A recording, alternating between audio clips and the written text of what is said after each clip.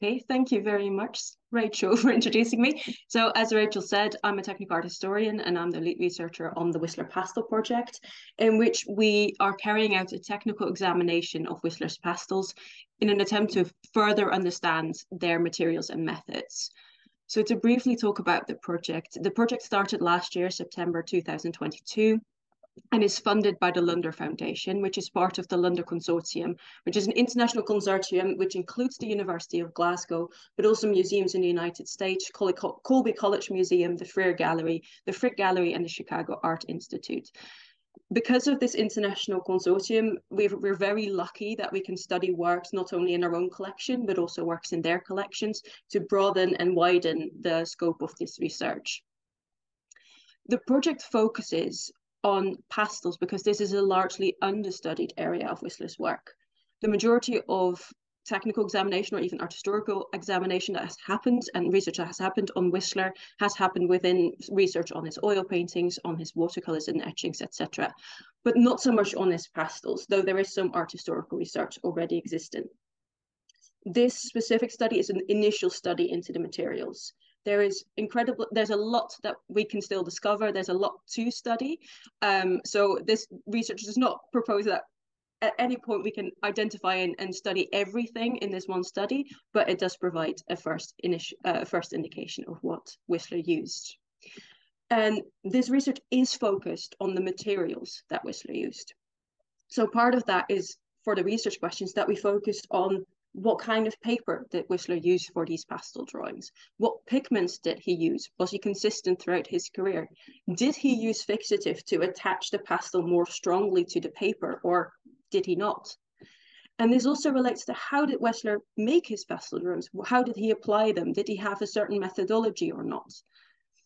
And all of this, in the end, also relates to the fact that pastel drawings are generally considered to be fragile works of art, because the pastel is not strongly adhered to the paper and can fall off or be disturbed quite easily. So a question simply is, are the pastel drawings fragile? And if yes, what does this mean for the preservation and conservation of these works? How can we still exhibit them in a safe way? Another question that we've got is, how do Whistler's pastels relate to his other artworks, to his oils, to his watercolors, to his etchings? And how does Whistler study use of pastel compared to other artists of the late 19th century who works in pastel? Think, for instance, of Edgar Degas. So now we've talked a bit about James McNeill Whistler, but I don't know to what extent he is known to you. James McNeill Whistler was an American-born artist who worked mainly in London and Paris. As I've already mentioned, he is an oil painter. He worked in watercolor. He made a lot of etchings, lithographs, and pastels. He was famous not only as an artist, but there's quite a famous trial that happened in 1879, which is the Whistler versus Ruskin libel trial. I mention this because this trial led to a change in his pastel work that we can see. We can see that this was a pivotal moment in his life that changed the role of pastel in his career. The Whistler versus Ruskin trial was about the fact that Whistler sued Ruskin for libel after Ruskin, who's an art critic, wrote a scathing review of one of Whistler's oil paintings. Though Whistler won, he didn't really get anything for it. He still went bankrupt after this, and following this trial, Whistler travelled to Venice, sponsored by the Fine Arts Society, to create a series of etchings. He was supposed to be there for 3 months, but instead he stayed there over a year and made over 100 pastels and over about 60 etchings in that time period. And this is the most productive short period of time. He was there for over a year, that he made so many pastels, and he really wrote about his love for pastel as a material. To show you a little bit of the different types of subjects that Whistler addressed in his pastels, we have this beautiful slide here, which shows that in the top left corner right here, this is a dress study for an oil painting of Mrs. Leyland. Underneath it, we have an early landscape. This is a work from Venice up here. Then we've got a dancing girl, a design for wallpaper, a portrait of a figure, I've forgotten the name, I'm afraid.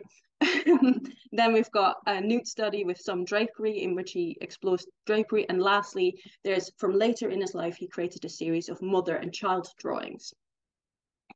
As you can see in all of these works, is that the paper is clearly visible.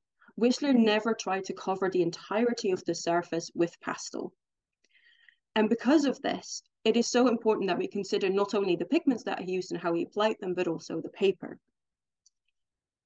We know that Whistler was particular about the paper that he used for etching and lithography, specifically looking for old papers, even cutting them out of books if he liked the specific tone or surface texture of it, and using these for creating slightly different variations on similar etchings.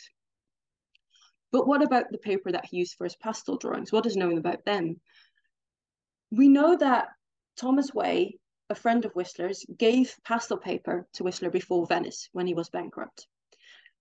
We also have a letter in which Whistler writes to Delattre requesting packing or wrapping paper, talking about how he liked the texture and the feel of that paper so much. So what we try to do is to see how can we see evidence of this in Whistler's actual drawings. Now, we've studied the paper quite closely and looked at it with a microscope, and we've identified two types of paper.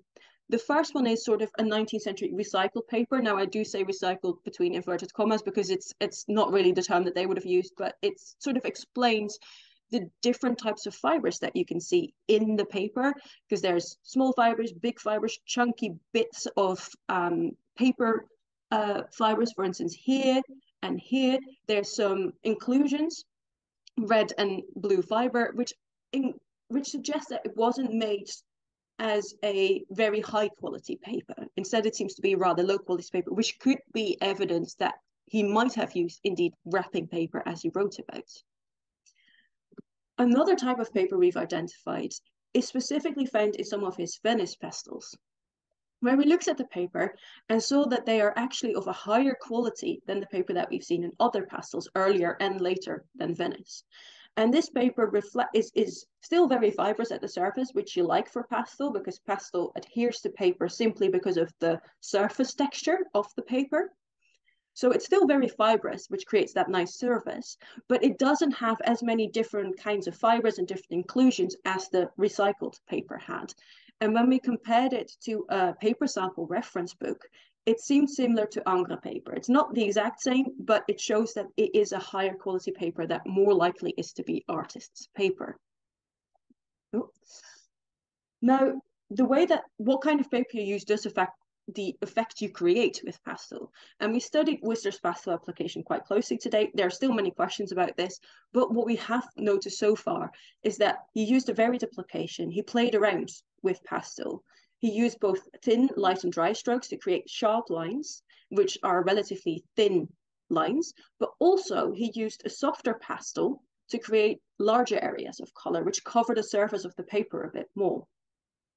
At the same time, sometimes he would smudge and blur the edges of different color fields to blend them together or to soften the outlines. He also used not so much overlaying colors where he layered one color on top of the other, but rather he used small strokes of pastel of different colors next to one another, sometimes with one color slightly overlapping the other. And in this, he also used various shades of one color, which I'll show you in the next slides. One thing that was lovely to see actually was that there's one point, and I'll show you this again, where he pushed the crayon down with the flat side onto the paper, twisted it and lifted it off to create this bright highlight. So overall, what we saw is that he played with texture and contrasting shades, and he's always looking for color harmony in the picture, which is not surprising for Whistler. This is something that he did in his watercolors, in his etchings, in his oil paints. He was always looking for harmony. So here we have Florence Leyland in a green and orange dress on the right, and two micrographs taken off the surface. So as you can see from a distance, the orange skirt actually appears to be maybe 2 tones of orange. But when we looked at it more closely, we can see that there's 3 shades of orange that were used in the skirt, and that they are very thinly applied and slightly overlapping. At the same time, what was lovely to see is that this green of the dress is very pale. It's very pale green. But when you look at it under the microscope, you can still see the very vibrant green particles that made up this pastel crayon. This is not a faded pastel, by the way. This is just the shade it was. It's just a very pale shade of green. And as I mentioned, here we have in the head of this figure, this is Ava and Gladys Carrington sitting on the sofa. In her hat, we can see this beautiful pastel mark where he put it down, twisted it, and lifted it back up to create this highlight. And underneath the arm here, you can see an area of smudged pastel where it's been slightly rubbed together to create so it often ends up being a little bit of a murkier area, and then the sharp outlines that you can see alongside it. Not only were we interested in understanding Whistler's how he applied the pastel, but actually what pigments did he use? Now, this is quite a complicated question to answer. And it has to do with a variety of complications, one of which is simply the complexity of pastel crayons as a material. Very simply put, a pastel crayon exists out of pigment, a filler, often white chalk or clay, and a gum as a binding medium to make sure that the stick stays together. However, because pastel can't be mixed in the same way that you can do with, for instance, oil or watercolor paint, where you can mix two different paints to create a different shade, you can't do that with pigments. So instead, what they did was that you could buy an entire array of colors in pastel. And they went, for instance, you could go for pure red and then dilute the red until it's nearly white and make it darker by adding black or other colors. Because of that, when you analyze pastel, you hardly will ever find a single pigment in a single crayon. Even when it comes to the fillers, adding chalk, etc., these affected the way that the pastel could be handled and the qualities of the pastel. And again, this makes it more complicated. For this specific study and the way that Whistler used pastel, we were unable to take samples from the object to actually sample the pastel and analyze it in more detail, meaning that we only work with non-invasive analysis, which can still tell you quite a lot, but it means that your results are less detailed. Another thing that affects the way that we can understand pastel is the history of an object. The history of an object always affects how we see it now, how we understand it now. When it comes to pastels, because the pastel is not strongly adhered to the paper, but instead sort of lies on the paper and attaches itself to the roughness or the texture of the paper. If a pastel drawing is shaken or is turned upside and back down, is placed somewhere a little bit harder, and there's a little bit of a bump, either the pastel can displace itself and move across the surface or simply can be lost. So understanding the pastel now means that we have to consider all the things that could have happened to it throughout history. And lastly, when it comes to analysis, once again, a complicating factor is the spot size that we can analyze. What you can see here is the spot size of X-ray fluorescence analysis. We analyze actually what is within the red circle. What you can see here is that the yellow line of pastel is smaller than my spot size. This means that any analysis that I do, any kind of analysis that I do in this spot, I will get more information than only what I want from that yellow line. And that includes the paper, information about the paper behind it, because we can't control where the analysis stops. And this is an example of a Coleman's catalogue and shows how pastels were sold in the 19th century. To better understand pastels and to understand what we're doing, not just on the works, where often things aren't as pure as we'd like them to be, we are creating a reference library. I was very lucky to be able to go to the National Gallery of Art in Washington and study a 19th century pastel box they have there, take samples from this and analyze these to create a bit more of an understanding of what is actually going on within the pastel crayon. And it's really interesting to see that when we look at these microscopy images of pastel crayon samples, the top one is of a brown crayon. But when you look at it closely, it's actually a combination of blue, red, white, and brown pigment that make up this crayon. And that shows, again, how complicated these crayons actually were. Underneath it, we have a light blue, which largely consists of white and blue pigment, or blue pigment with a filler. And the last one at the bottom here is a green pastel. And it was nice to see that at the bottom here, oh, I keep going. At the bottom here, there's a yellow particle that's visible, showing that this crayon isn't just a green, it's actually either a green mixed with yellow, or could even be a blue pigment mixed with yellow to create this green tone. All of this is not to say that it's impossible to find things about pastels. Actually, we have been able to find out quite a bit about the pigments. There are still many questions that we can't answer fully, but we have found indications of what pigments were used. And these largely are pigments such as chrome orange and chrome yellow, which were new pigments in the 19th century. Also, vermilion was used. And one of the tricky things is that we weren't able to identify the presence of iron oxide, certainly. And this has to do with the paper. When we analyze the paper itself, it already has iron in it. That means that when I do another analysis and I measure through the pigment, through the paper, I can't tell whether the iron I find is in the paper or if that's the iron oxide pigment. However, logically, and knowing about pigments from the 19th century, it is very likely that iron oxide pigments were used in pastel crayons. So as you can see, there's anything marked with a star or a little roof tile, I've forgotten the name for it, needs more analysis to be able to exactly identify what it is, whether it's present or not. But we have found an indication that it might be present. But of course, as I said, the history of an object is rather important when we study it. And this is actually a beautiful example of how the history can change an object. In this case, I was at the Frick Gallery looking at a pastel. And when we looked through the object history file, we found an old photograph, which showed a corner mark and a note relating to a number and a size of a frame. These notes were regularly made by Whistler in preparation for exhibitions, to name the number of the pastel, but also give the size that the frame would have to be. And the corner mark indicates where the frame had to start, like where the frame would start on the pastel. However, when we looked at the object itself, we couldn't see this anymore. It had been removed.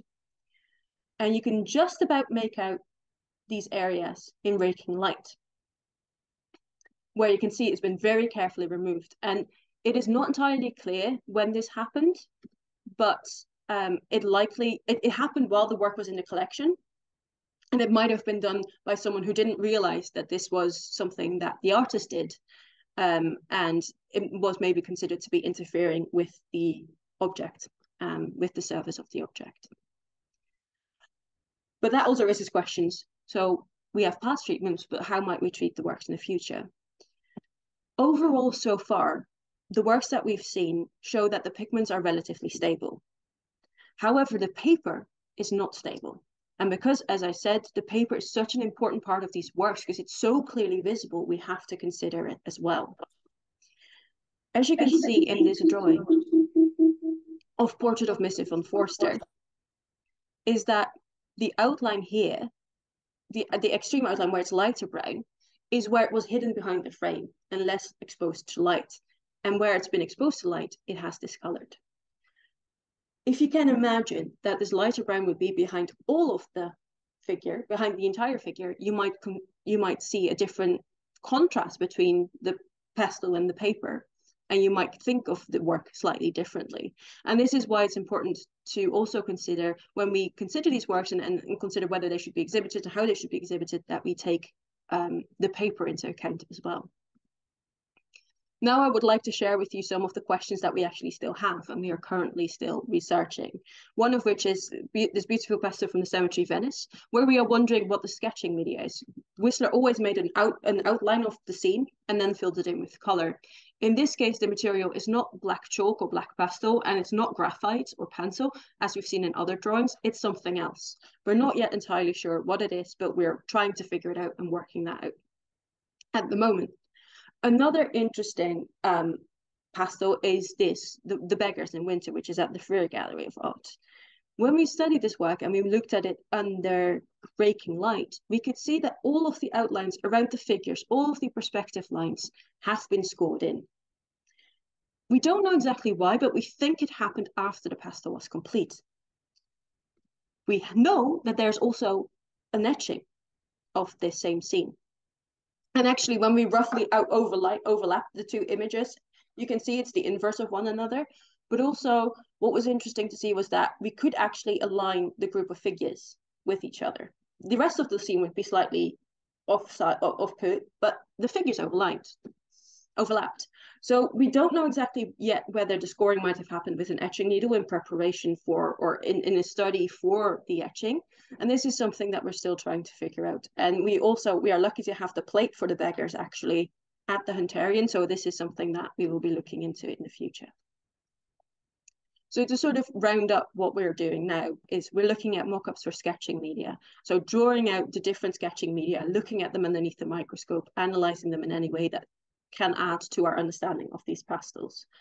Additionally, we're going to do mock-ups of the scoring in. What happens if we apply pastel first and then score in? What happens when we score in before the pastel is applied? How does that look underneath the microscope? And does that change how our current understanding of the scored in pastel? We are working on creating this reference library so that we can better understand what we find on a pastel drawing and what we know to be potentially present in pastel crayons. And lastly, one thing that we are exploring and what we love to do, but depending on time, we have to determine whether or not we're doing this, is we're going to see if we can classify the different types of paper that were used by Whistler using RTI, which is reflectance transformation imaging. And effectively, it allows you to view the surface texture of an object from all different angles with lights. So you can see the surface texture in raking light from all angles and digitally manipulate these images. We hope that this might be able to help us in potentially dating works or linking works together based on the paper that were used at different times. I hope this was interesting. Thank you very much for listening. And if you have any questions, I'd be happy to answer them. Oh, it keeps skipping. I'm sorry. Not at all. Thank you so much, Tess. That was so great to hear what you've been working on. I know here again what's going on behind the scenes, like at the Hunterian. If, as Tess said, if anyone does have any questions, you're very welcome to take yourself off mute. You can, turn on your mic. I will give people a wee minute to do that. I think Steph's got his hand up. Yes, Steph, would you like to take your mic off? Your mute off, sorry. I have, I think. Hi, Rachel. Hi, Tess. Hi. I think maybe just to announce that this research will be subject of a small exhibition, possibly about a year from now, yes, more or less. So hopefully, we will know as much as we can know at this point in time, and we will share that with the audience in the Hunterian Art Gallery. Brilliant! That's great. I didn't know that. So I'm guessing then, of the work that Tess is doing to study the fragility of the different works, that'll be really, essential then to deciding what is going to go on display. Yep, it will be a live trial of sorts. And will this exhibition travel to US museums? And the answer is no, unfortunately not, because exactly because of the sensitivity of the objects. That's highly unlikely. But there are good collections in the US that may go on show following this, but we have not heard anything firm. Okay, no, that's great. That must be quite exciting for you, Tess. Oh, it's very exciting. I'm looking forward to it. Yeah, absolutely. It's a challenge to try and encompass this all in an exhibition, but it's very exciting, and I'm looking forward to sharing it with everyone. That's brilliant. That's great news. That's a really exciting, output from a project that, you've obviously been working so hard on. I'm going to take a wee look in the chat here because I think we have... Oh, okay. Sorry, Steph. So that was you answering the question there from Eva Jane. Will the exhibition travel to the US? But no, that makes sense if they are very delicate pieces. I think Gordon's got his hand up. Gordon, would you like to take yourself off mute? Yeah, hi Tess. I just want to ask, it's really interesting, but I'm just interested, how do you safeguard against this being a recipe book for forgers? That is an interesting question. Realistically, forging is really hard to actually manipulate it to a certain extent, and especially when it comes to pastels, actually, finding the exact composition of pastel crayons is incredibly difficult. Not only because it's a pigment mixture, the pigments we might be able to identify, but it has to do with the proportions of pigments. It has to do with the proportion of pigments to filler, and then also how much binding medium do you actually use.